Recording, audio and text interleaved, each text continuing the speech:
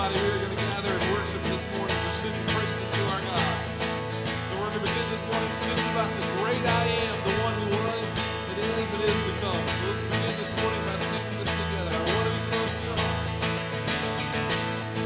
I want to be close to your side, so heaven is real, death is a lie. Want to hear voices, angels above, singing as one.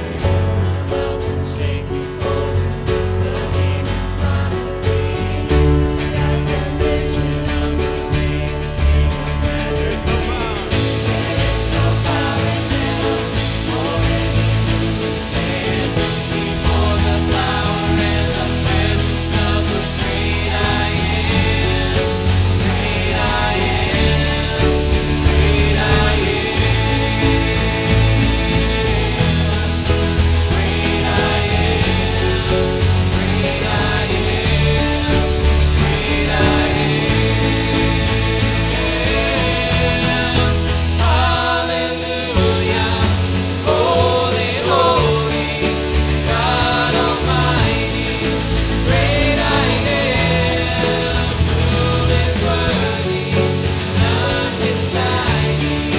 God Almighty,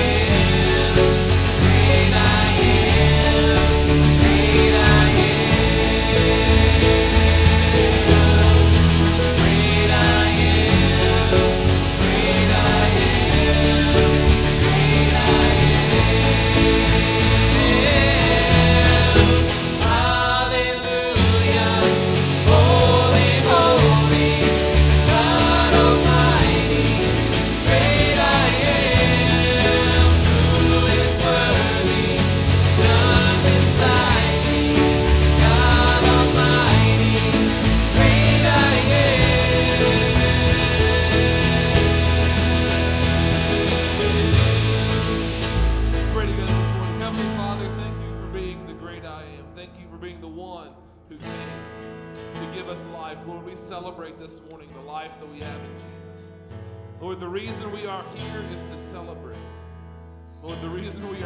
I praise to the name of the one who gave life into the darkness. Lord, breathe life into these dry bones. So, Lord, this morning we ask that as we gather and worship, Lord, not just songs, Lord, not just words, but Lord, we offer our hearts in sacrifice to you this morning, saying, God, please take our hearts, mold them into what you would have them to be. So, Lord, we bring our sacrifice of praise this morning. Bring our sacrifice of our lives. Lord, we ask that you would be glorified in this place this morning. Lord, as we lift our new song, this gathering of people, offer our praise. Lord, may the word of God, may the songs that we sing, may the offerings that we bring, Lord, may they be pleasing in your sight today. Thank you for being our God. Moon and stars fade away, morning sun was dim, Savior of the world was born. His body on the cross, his blood poured out for us, the weight of every curse upon him.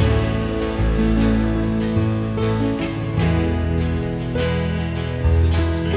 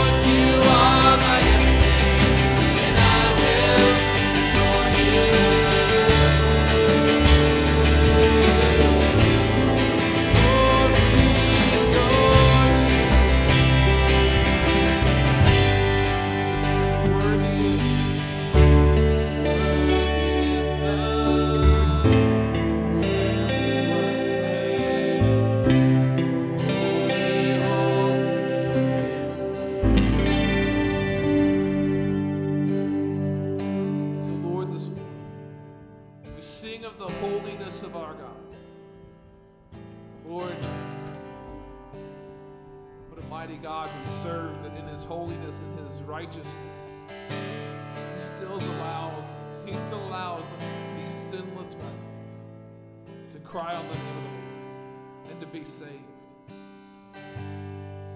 Lord, we are sinful. Lord, we are faithless. But Lord, I thank you that you bestow your faithfulness to us. So Lord, as we lift high the name of Jesus this morning, as we say that his name is worthy to be praised, that lamb that was slain to take away the sins of the world. God, may our hearts be drawn near to you. Lord, may our hearts be drawn near to the one who gave us life. And Lord, may that life shine bright in this place this morning. Lord, worthy is the name of Jesus to be praised. Lord, we lift you up and say thank you for the salvation that we have. Lord, I pray that the Spirit of God that is living in us and all around us, Lord, may it speak clearly to our hearts this morning of our need for a Savior this morning. God, we love you, and we celebrate who you are today. In Jesus' precious, amazing, and worthy name we pray. Amen. Have a seat this morning.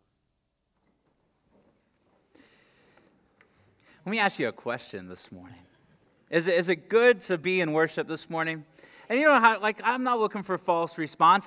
I really want to know, is it good to be in worship this morning? Because I think sometimes, I know Larry's not here, right? And you need that Larry amen over there. I saw Paula was taking up for him. It was good. He'd be so proud of his daughter-in-law.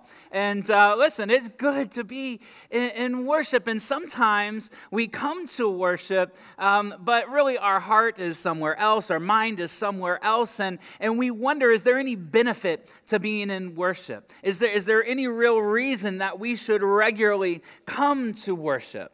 You know, and here's kind of the idea of where we're headed this morning. I want to give you 3 stories of worship. That's why I have our friends, I got Jamie and Aaron up on stage. They're going to give you stories of worship here in just a little bit, because I believe that God is doing something as we regularly gather as his people to worship him. If you're a guest with us this morning, we've been going through a series called Clough Life, and it's just the idea of what is God calling us to do together? Who is God calling us to be together as the body of Christ here at Clough Pike Baptist Church? And when we think about gathering together for worship, our minds normally go to Hebrews chapter 10, verses 24 and 25. It's normally what we think about when the Bible says that we're not supposed to neglect gathering together for worship. As a matter of fact, I'll just go ahead and read these scriptures as we begin, and we'll pray and we'll get moving into where God is calling us to be as a people gathered in his name to worship him. But here's what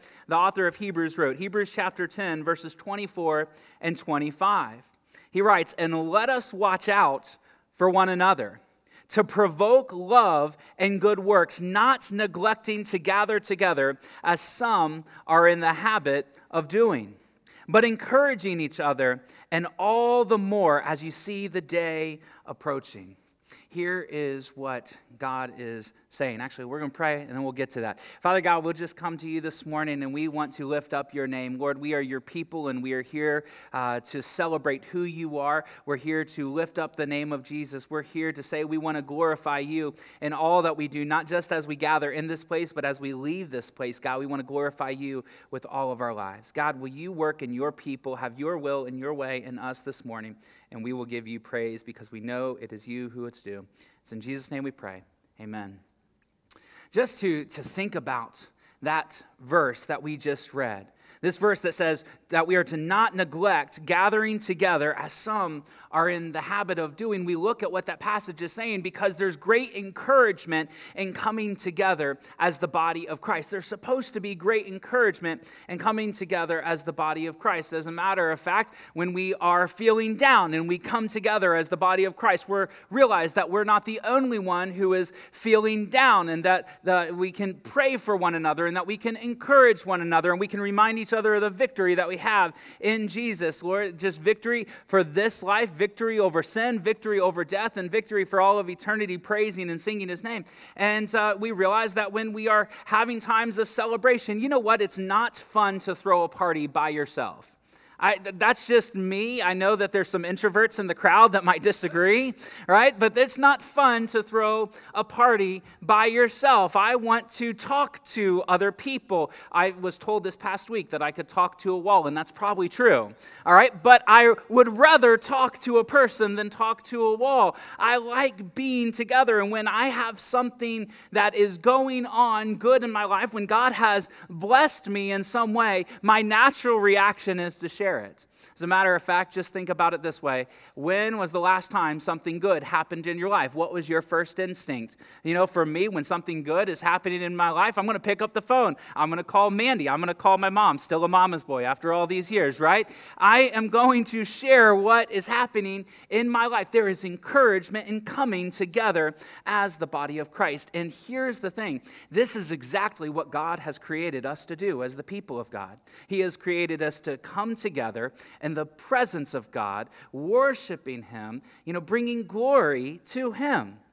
I love quoting the Westminster Shorter Catechism. It simply says this: the chief end of man. In other words, the reason that people were designed, the reason that you and I were created, the chief end, this is the crux of who we are. The chief end of man is to glorify God, to know and to enjoy Him forever. God has called us to enjoy Him forever. God has created us for worship. I want to show you this in Exodus. I'm sorry, not in Exodus. We were in Exodus earlier this year, but in Genesis. We'll go back a little bit further. See, in Genesis chapter 1, I'll look at verse 26. It says, "Then God said, 'Let us make man in our own image according to our likeness.'" We go to Genesis chapter 2. God is talking again, and it says, "Then the Lord God formed the man out of the dust from the ground, and He breathed the breath of life into his nostrils." Here's what's going on when we read the creation account in Genesis. We see that man is made in the image of God. He's made in the likeness of God. And then in Genesis chapter 2, it says that man is filled with the Spirit of God. We look at this, and all this points to we are to reflect God's goodness and glory. Let's summarize it up, people. We were created to worship. We were created to bring glory to our God and our Savior. And if that isn't good enough for you, I want to give you 3 reasons. We're going to share 3 stories this morning that are going to point to why it is good for the body of Christ to regularly gather as the church to worship Him. And so here I'm going to allow Jamie to come and to share our first story this morning.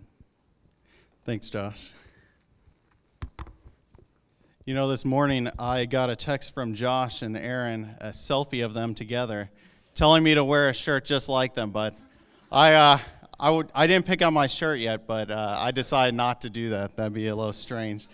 Today I'm going to share a story, probably one of the most impactful stories in my mind about worship. It comes out in Nehemiah 8. So if you have your Bibles, go ahead and turn there really quick.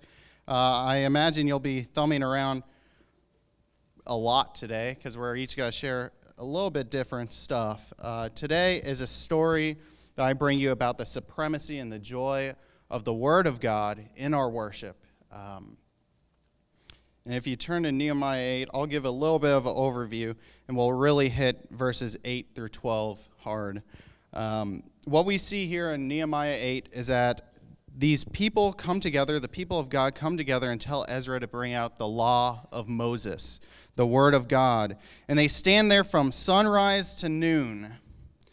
They listen attentively to the Word, and they worship God together. We see them standing in reverence to the reading of God's Word. They stand up as the Word is read to them. They lift their hands in worship, and they respond by saying amen. Simply put, they're worshiping God here. That's what they're doing in this moment in Nehemiah 8. And then in verse 8, we see this. This is the Levites that are doing this. They are reading from God's Word. It says in verse 8, they read from the book, from the law of God clearly. And they gave the sense so that the people understood the reading. They gave sense to it.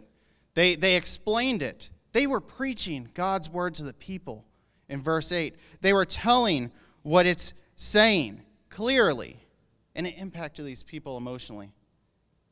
It caused a reaction because in verses 9 and 10, we see that that Nehemiah tells them, he says, this day is holy, in verse 9. This day is holy to the Lord your God. Do not mourn or weep, for all the people were weeping as they heard the words of the law. And then in verse 10, he told them to go and do not be grieved, for the joy of the Lord is your strength. Then in verse 11, we see the Levites calming the people as well. These are priests of the people, and they say, be quiet, be still, for this is a holy day. Do not weep. And then in verse 12, we see something magnificent. The people go away.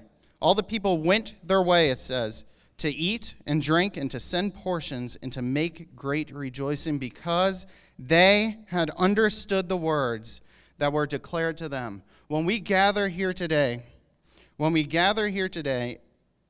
we need to remember why. So let me ask you this. Why did you come to church this morning? Was it for us, for the matching shirts and the amazing worship? Was it for your friend next to you? What was it for? Was it for the padded pews or the AC, the entertainment on stage? You got to ask yourself this question. Why did you come this morning?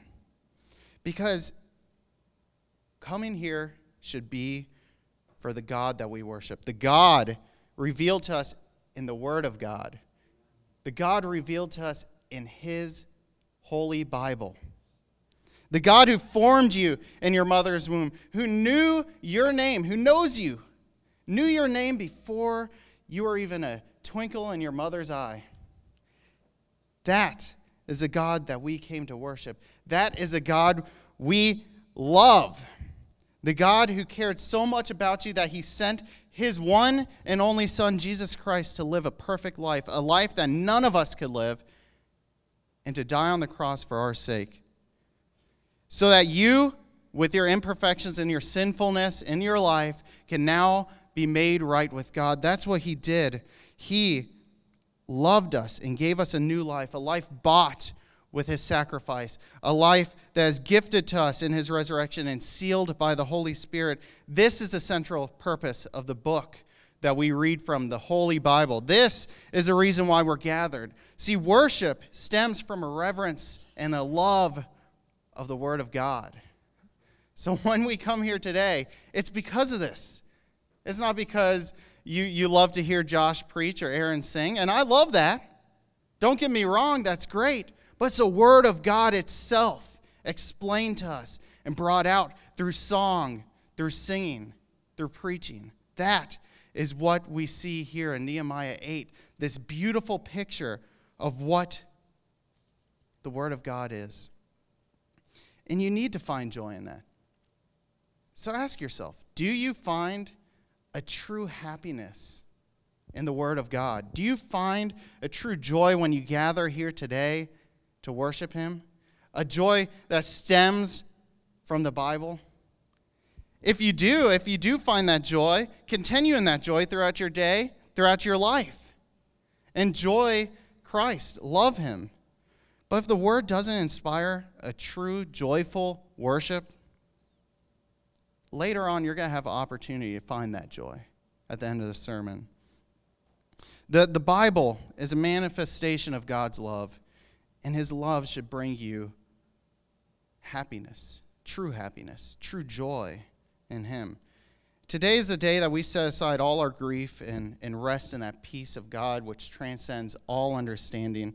And this is what Nehemiah 8 shows us, that we should not weep on this day of worship, but instead joyfully praise the Lord. This is the day to do that.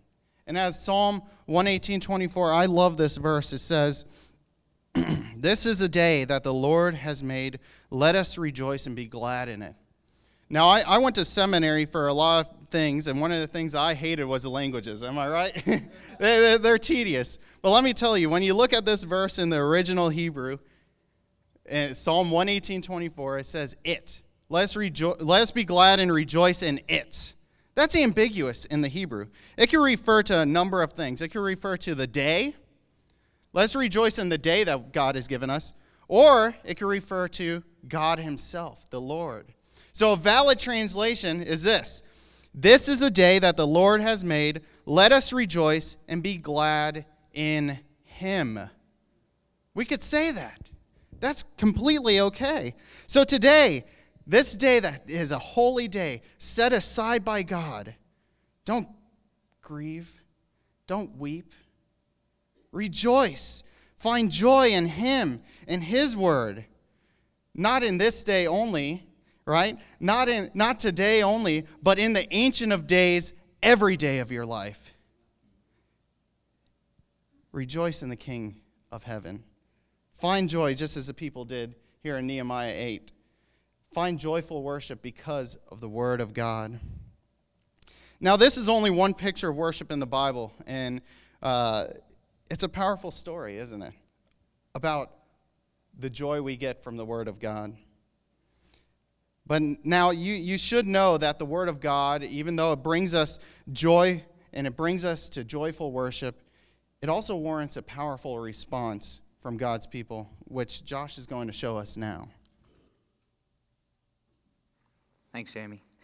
You know, I read the quote by C.S. Lewis. I love reading C.S. Lewis. Actually, our family just finished reading Chronicles of Narnia together. And so The Lion, the Witch, and the Wardrobe, really, just reading that with my boys, it was a whole lot of fun. But I read a quote by C.S. Lewis, and it talked about joy being the serious business of heaven, right?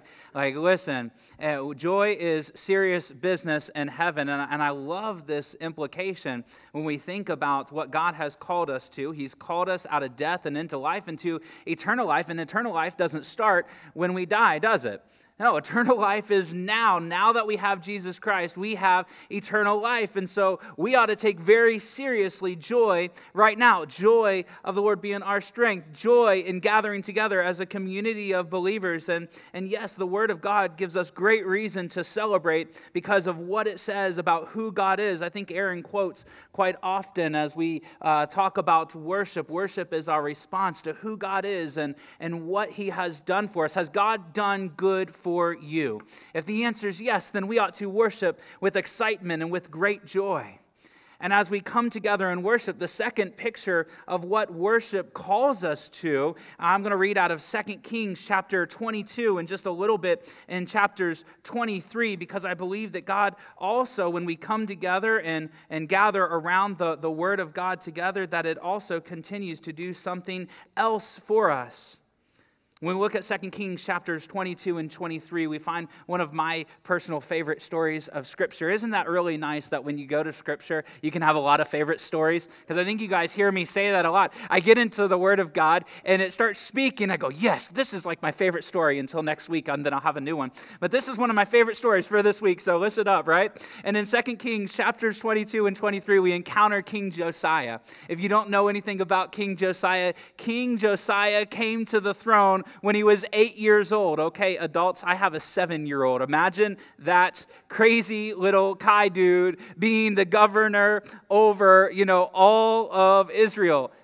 That's scary to think about. Yet God brought about in his goodness and his good timing the right person to the throne. As a matter of fact, King Josiah had a heart for the Lord, and he began to rebuild the temple. And we have his high priest Hilkiah in chapter 22 and verse 11. It says that he brings the word of God to King Josiah. And so King Josiah hears the word of God, and his response to the word of God in this particular instance was not one of celebration. As a matter of fact, it was one quite opposite of celebration. He was repentant because he saw what the word of God said, and he saw how he didn't measure up. And so he tears his clothes, and he weeps and he mourns, and he commands the high priest Hilkiah to go back to the temple, back to the presence of the Lord, and beseech the Lord on behalf of the king and on behalf of Israel to have mercy and grace on them. In verse 19 of chapter 22, Hilkiah comes back and he responds with what God responds to him as he was praying on behalf of King Josiah and Israel. Verse 19, because your heart was tender and you humbled yourself before the Lord, when you heard what I spoke against this place and against its inhabitants, that they would become a desolation and a curse, and because you have torn your clothes, that's repenting and wept before me, I myself have heard you. And this is the Lord's declaration. Therefore, I will indeed gather you to your fathers, and you will be gathered to your grave in peace. Your eyes will not see all the disaster that I am bringing on this place. Then they reported that to the king. So going into chapter 23, it says, so the king sent messengers, and they gathered all the elders of Judea and Jerusalem to him. Then the king went to the Lord's temple with all the men of Judah and all the inhabitants of Jerusalem, as well as all the priests and the prophets and all the people from the youngest to the oldest. And he read in the hearing of all the words of the book of the covenant that had been found in the Lord's temple. Next, the king stood by a pillar and made a covenant in the Lord's presence to follow the Lord and to keep his commands, his decrees, and his statutes with all his heart and with all his soul, referring to Deuteronomy chapter 6 and the Shema, in order to carry out the words of the covenant that were written in the book. And here is the response. Don't miss it. It was not just that the king did this and that the people went, okay, that the king is doing this. In other words, right, it is not just that the pastor says something and the church goes, okay, well, if the pastor's good for it, we'll kind of sort of maybe half-heartedly follow along. This is what the word of God says. And all the people agreed to the covenant. Here's what happens when we gather together and worship. Yes, when we gather together and worship, it is a time of great celebration. It is a time of great joy, but it is also a time when we gather together as the body of Christ, that we are coming as the people of God before the presence of God. And when we go before the presence of God, we encounter the holiness of God. And when we encounter the holiness of God, we realize that we have sinned and fallen short of the glory of God. And when we realize that we have sinned and fallen short of the glory of God, it requires us to repent, to once again get right with God. And when we repent that we might be right with God, we experience the grace of God, and then we leave walking out together, all together in the forgiveness of God. Now we might go out and accomplish the plan and the purposes of God. See, regular worship, coming together to regularly worship, it is celebratory. And it is also encountering the presence of God, that he might change us. I love the prayer of John the Baptist, that he might become greater and we might become less, that we would become more and more created and molded and shaped into the likeness of our Lord and Savior, Jesus Christ. This is what God does in us if we will commit to regularly come together as the people, agree with him, and allow him to have his way in our lives. This is the second story. I'll allow Aaron to come and to share this third story of what God does as we gather together as his people. So, it's fascinating to talk about worship, and obviously as the creative arts pastor, that should be easy for me, but the funny thing was Josh asked Jamie and me to come into his office. They're like, so what would be a story that talks about the need for us to gather and worship? So if you want to turn to 1 Corinthians chapter 14 is where I'm going to share a story from. And where this story brings us is, obviously Jamie talks about the joy, Josh speaks about this need for it, and this what happens when we come together. But what I want to talk about briefly is in 1 Corinthians chapter 14, the people of God gathered together for worship. So do not forsake the gathering of the saints. This idea, they got together in 14. We see in verses 23 and 24 said, the whole church assembled together, and if they speak in tongues and ungifted men or unbelievers enter, will they not say that they are mad? But if I'll prophesy and an unbeliever or an ungifted man enters, he will be convicted by all. He is called to account by all, and the secrets of his heart will be disclosed. And so he will fall on his face and worship God, declaring that God is certainly among you. Here's my question for you this morning. Where is the mission field of God? Is my question for you this morning. I think a lot of times, rightfully so, we talk about outside of these walls. Like when we leave church, we enter the mission field. My fellow believers, the mission field is here in this building as well. When the Word of God is brought forward and brought to bear in our lives. When we share, it's funny, the word that it uses here is it says, when all prophesy, this idea that, how many of you went through the book of Jonah in our summer home groups? Raise your hand if you went through the book of Jonah. All right, I love the VeggieTale movie, Jonah. We actually watched it in our small group. Adults can have fun too. But the funny thing is Jonah walked up, and he would always say very cheerfully, a message from the Lord. And it was always a very happy thing. When was the last time you walked into church prepared not only to receive a message from the Lord, but to give one? And folks, that's an interesting question, because sometimes you're like, well, that's the pastor's job. Who here has the Holy Spirit in you? All of us. If you have accepted Jesus Christ as your Savior, you have the gift of bringing a message from the Lord. When was the last time you came expecting to speak life into your neighbor? And I always say this, look at the people around you, other than your spouse. Look at someone around you. And what I want you to think about for a second is, do you have any reason to be in a building on Sunday morning at 11:30? It's before noon, so you'd probably be napping. Do you have any reason to be here other than the gospel of Jesus Christ and the life-changing power that he's given? The answer is most likely not. So here's my question. When we offer genuine worship, when we come to God with our genuine worship, you came in this morning and you offered a sacrifice of praise that's unique to you. These people in 1 Corinthians chapter 14 were offering their praise together. They were bringing the prophecy. They were bringing the words from the Lord. And it said, unbelievers walked in the back, and what happened? It said suddenly their hearts were laid bare, and they suddenly had a realization of their need for a Savior. When was the last time you viewed your coming to church, your gathering with the saints, as an act of salvation for those that are around you? It is, folks. When we gather in worship, it is an opportunity not just to offer our praise to God. It's an opportunity for people to walk in those doors and say, why are these people here? I have no reason to be here.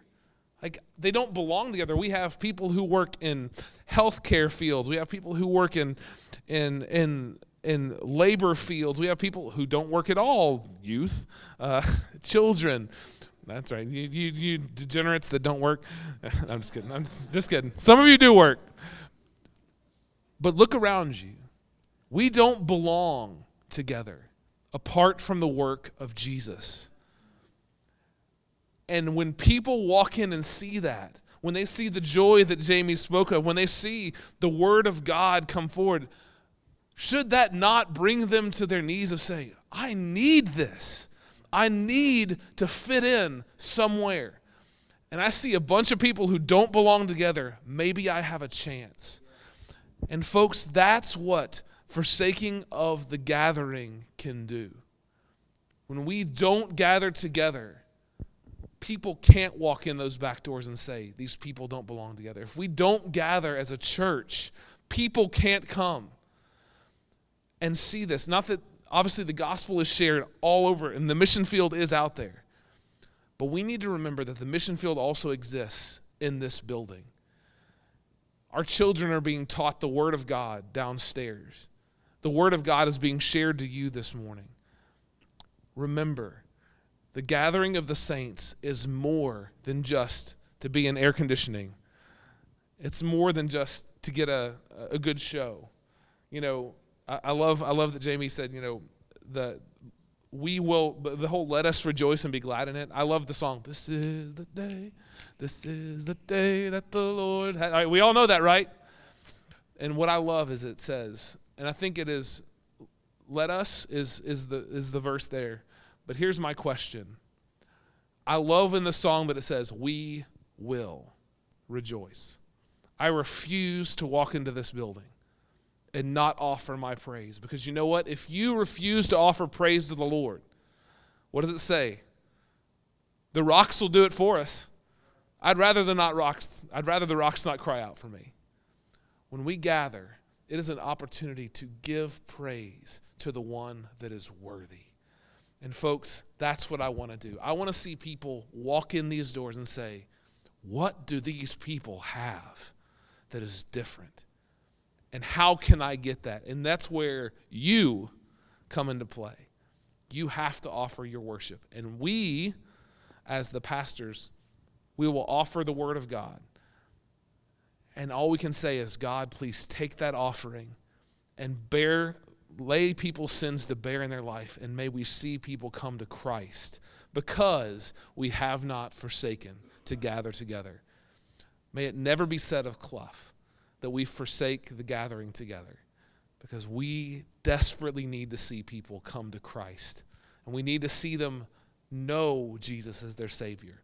And our service to each other is coming together. So hopefully that is another story that we see in the Word of God, that it says how important it is that we be here on Sunday mornings.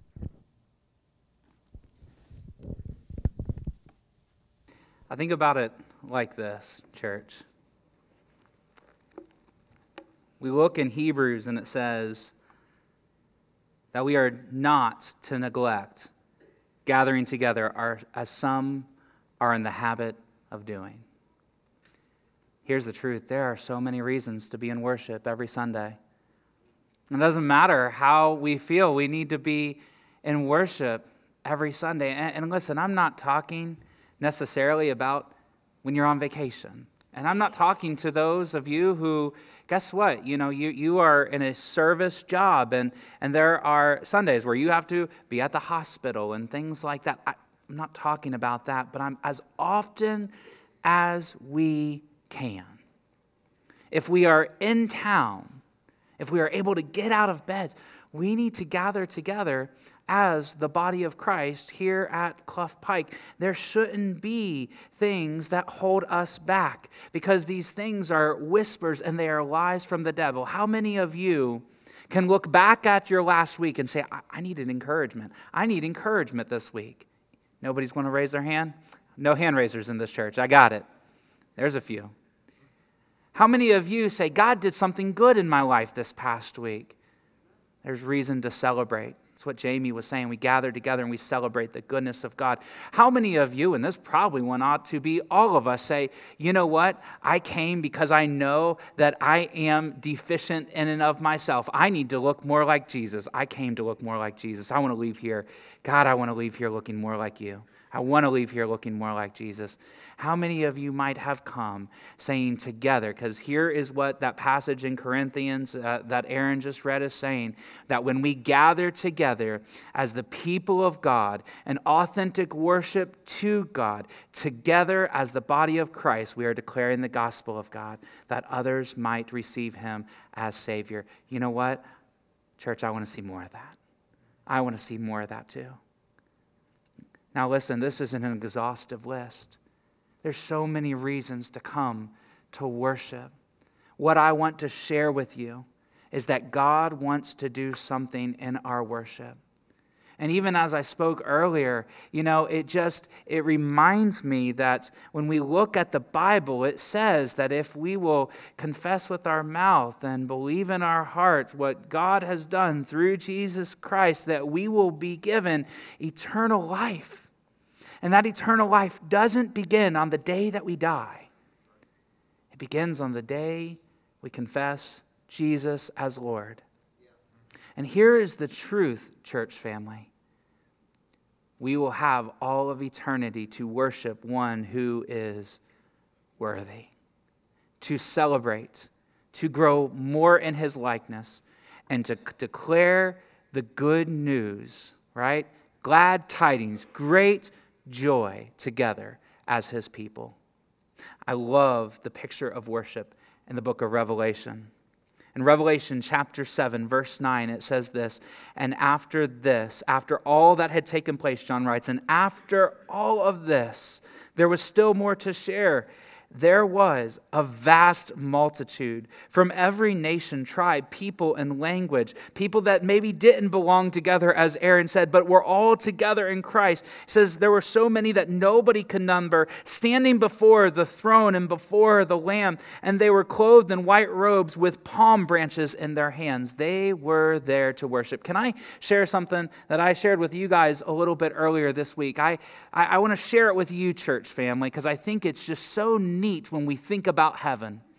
You know, oftentimes when we think about heaven as the people of God, we mention the mansions, you know, that John, or that writes that Jesus spoke to his disciples. He says, in my Father's house, there are many mansions. If it were not so, I would not have told you. And so we talk about the mansions of, you know, that are going to be in heaven for those who are faithful. It's really kind of a neat thought to think about that, the faithfulness of God to deliver us to a place where he is prepared for those who have worshiped him and who have received his gift of salvation. We talk about the streets like gold and the crystal sea. But you know, one of the things that has struck out to me, that has just struck my heart as I looked at the book of Revelation, particularly this past week, the vast multitude of people. It doesn't seem to imply that they cared greatly for these mansions, or the streets of gold, or the crystal sea, or the banquet table of the king. When we look at the book of Revelation, we see something that they did care about. They cared about worship. They cared about worshiping the Lamb, the one who was worthy. Verse 10, they cried out in a loud voice, salvation belongs to our God who is seated on the throne and to the Lamb. I love this quote by A.W. Tozer. And I think it's so true, and it's such a valid way for us to conclude this morning. Tozer was a theologian and pastor, and he wrote this, I can safely say, and we can agree with him, I can safely say on the authority of all that is revealed in the Word of God, that any man or woman on this earth who is bored and turned off by worship is not ready for heaven. Church, we are created to be a people of worship, to celebrate together, to repent and receive God's grace, which is new each day, together, to walk out in forgiveness and on mission together, to proclaim the gospel together. We were created to worship. So how do you respond to a message like this? How do you respond? What are we to do?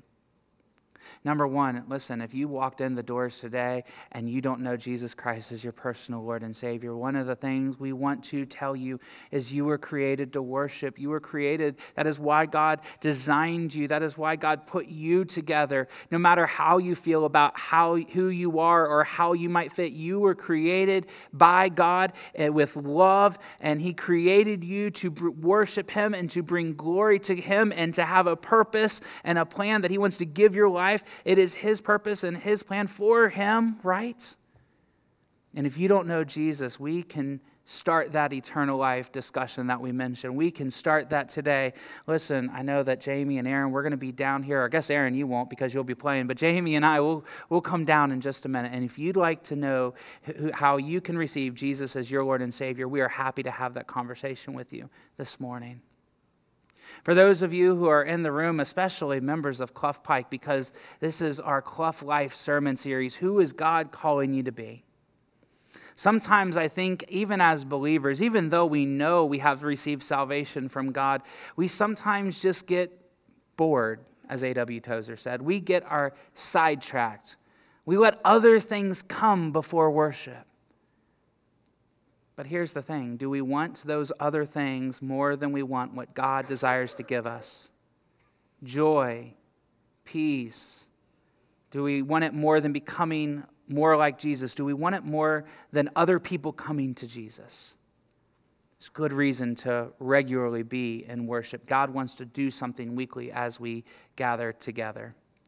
So I don't know about you, and I'm talking specifically to our church family, but as Aaron plays, we can stand and we can sing, but I want to invite you, whatever you do, to worship. Maybe you come to the altar and you say, I've been coming to church recently, but I haven't been worshiping. Not really. I might even look good on the outside, like Aaron and I do, right?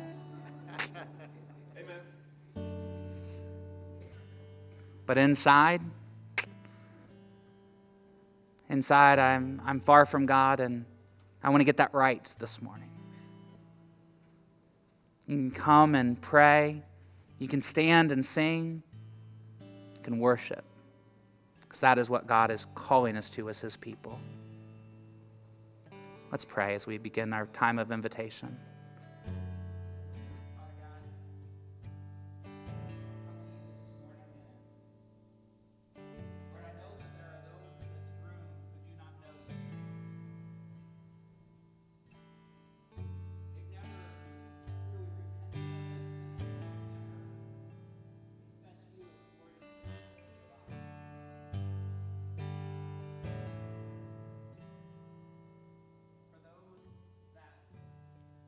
That category, God. Lord, I pray that you would work on their hearts this morning and that they would receive you. And for the rest of us, God, we're sorry. We're sorry we do not celebrate you the way you deserve to be celebrated. We're sorry that we do not receive your word even as it's preached weekly, that we might look more like Jesus each and every time we come. We're sorry we do not come with a heart ready to preach the gospel together as we lift up our hands and our voices in song, as we worship you by receiving your word of truth. God, help us to come this morning to worship.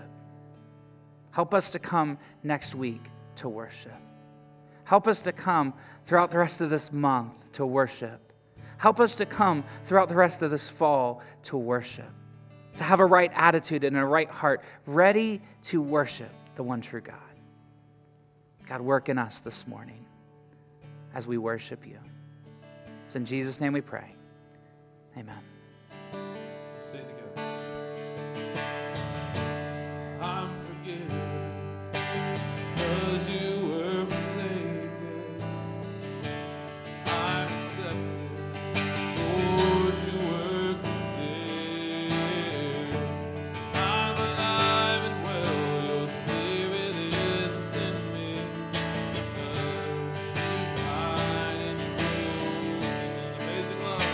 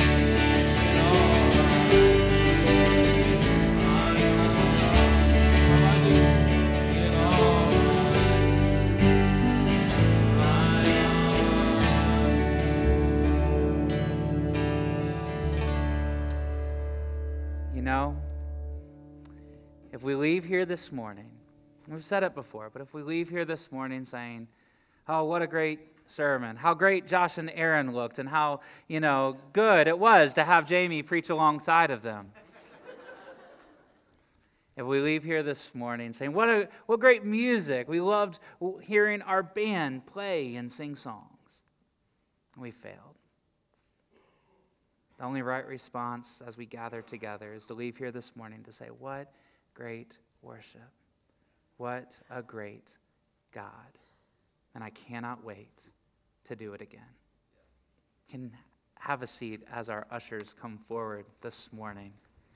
Share with you a couple of things and ways that you can get plugged into what God is doing here at Clough Pike. Listen, we are a church that is excited to gather together. If you're a guest with us today, listen, we are a church that is excited to gather together. I love being together with my church family. As a matter of fact, as much as my wife loves vacations, and she loves vacations so much that she'll plan your vacation, all right? So, I love being with my family, but I hate it when I miss, and so I'm looking forward to this fall. I know that summers are a time of vacation, but I'm just super excited, looking forward to the fall as we continue to gather together to see what God is going to do.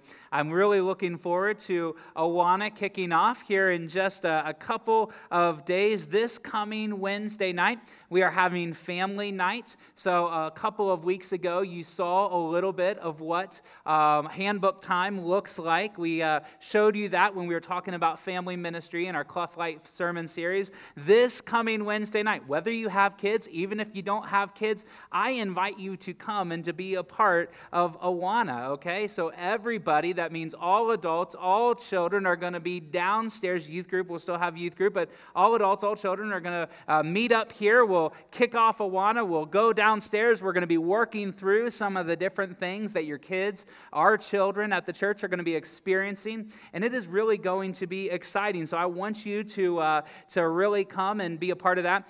Youth, this coming Friday, you guys have a lock-in, right? Because are you not even all excited? Thank you, Nathan. All right. So how many of you are inviting some friends to our lock-in, right? Got some friends, need to invite. Listen, if you're not inviting friends, we're going to have to find you some friends, all right? That's what we need to do. Youth lock-in coming up on Friday, September 1st. And then, listen, a couple other things. First off, we do have a chili-wide bonfire, a church-wide, chili-wide. I like chili-wide, right? It works. A church-wide bonfire and chili cook-off coming up September 30th. It's just going to be a great time of fellowship. And then the last thing, make sure you don't miss this. Moms, we want to talk to you just for a second. We have a young moms ministry that is hosting an event next Thursday, September 7th at 7 p.m. in the fellowship hall. So, not just for young moms.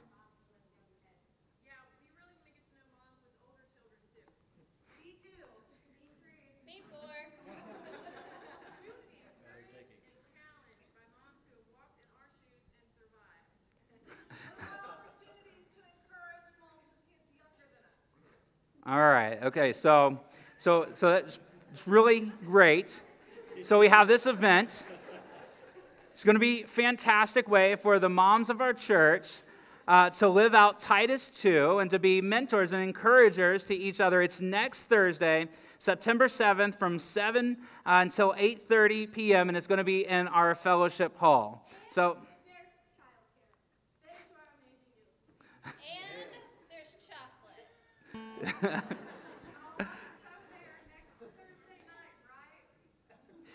All right, yes, next Thursday night.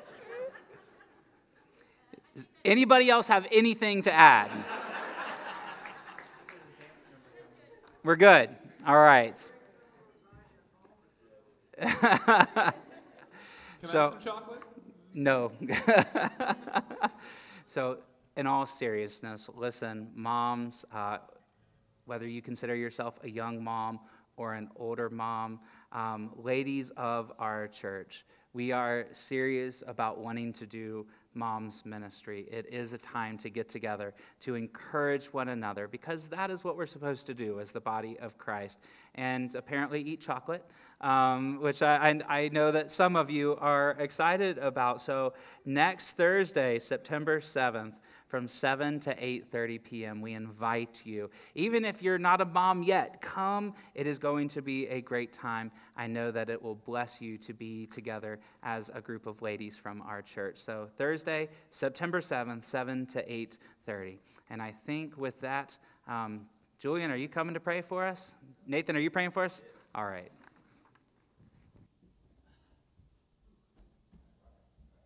Let's pray. Dear God, I just thank you for today. I just thank you for everyone being here. And I just thank you for Jamie and Pastor Josh and Aaron, just being able to just give us what we just learned today. And I also just pray for this offering, that it'll just be multiplied in your ways, and that it could just be spread across the world for your missions. And in your name I pray. Amen.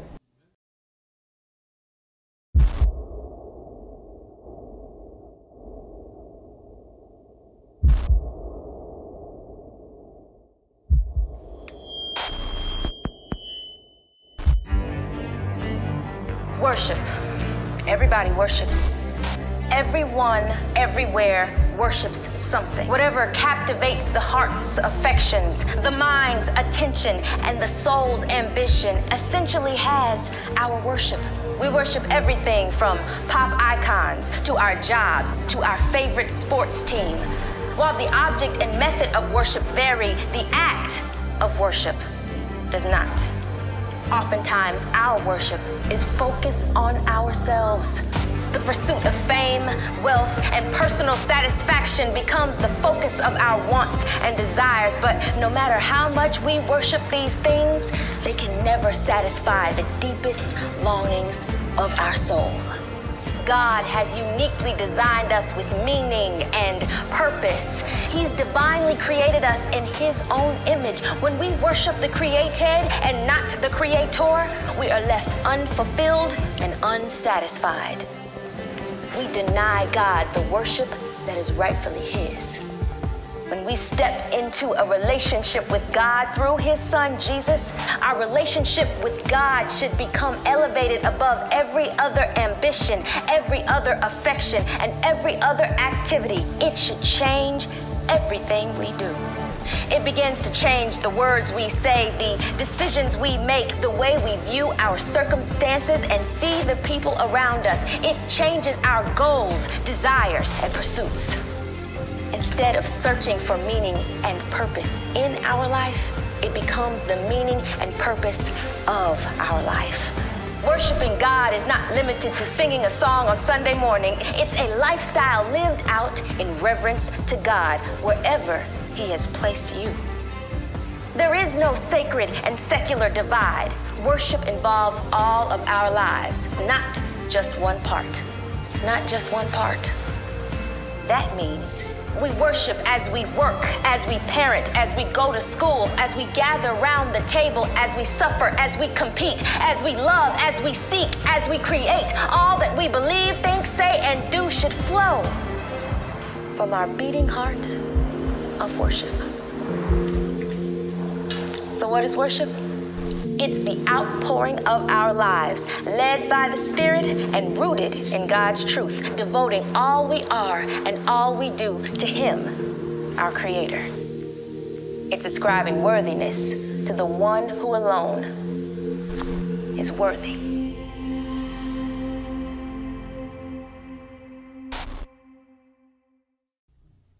So, will you worship? Not just today. We want you to worship today. We want you to not forsake this. But will you worship? And that's not I can't say, will you worship this week? Will you worship in general? Will you offer your life to the Lord? And that's the question for us this morning as we prepare to leave. So let's all stand, and we're going to sing of our God one more time. We're going to sing how good He is.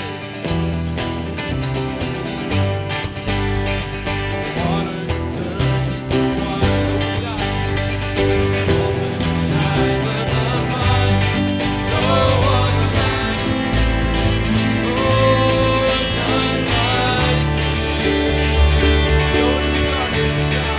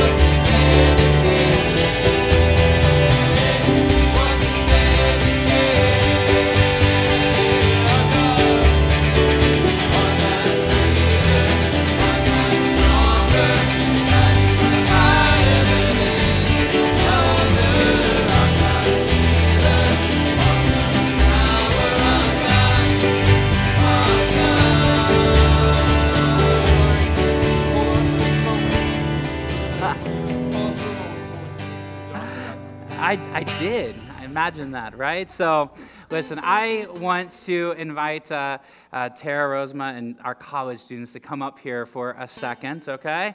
So today, is Tara's last Sunday, and we are so thankful for her and Bobby and how they have poured in to our college students over the past couple years. And they have led our college and career Sunday school. They have planned events, and I know most of y'all, one of your favorite things is they feed you every Sunday, right? And we are so grateful for how God has used them here at Clough Pike. We're excited for what's next for them as they move to Texas, and Bobby's already down there, but tackling new jobs and new opportunities. And so this isn't just, hey, you're leaving. This is us. We want to send you out knowing that God's going to use you wherever He takes you. And so we're so grateful for you. We want you to know that. And listen, church family, I know that's one of the practices of the church is they'll just lay hands on people, especially as we send them out. I just want to ask, if you feel comfortable, just go ahead and stretch your hands towards Tara. Know that Bobby's already in Texas, but he's an introvert and wouldn't want to do this anyway. And but just stretch your hands towards Tara. College students, if you will lay hands on Tara, we're going to pray for Tara and Bobby as God takes them and sends them to a new mission field in Texas. Father God, we come to you. We are so grateful for the people that you send our way. We're so grateful to have had Tara and Bobby these past several years be a part of our Clough Pike church family. And we know, Lord, that no matter where they go or what they're doing, we will always consider them part of our family.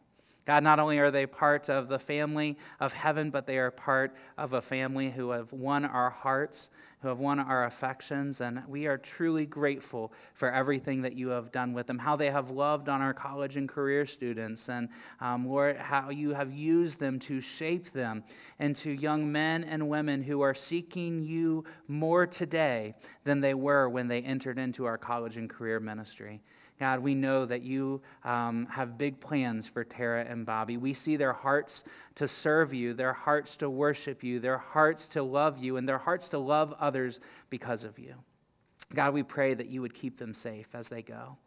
Lord, as they settle into a new home, Lord, we pray that you would bless them.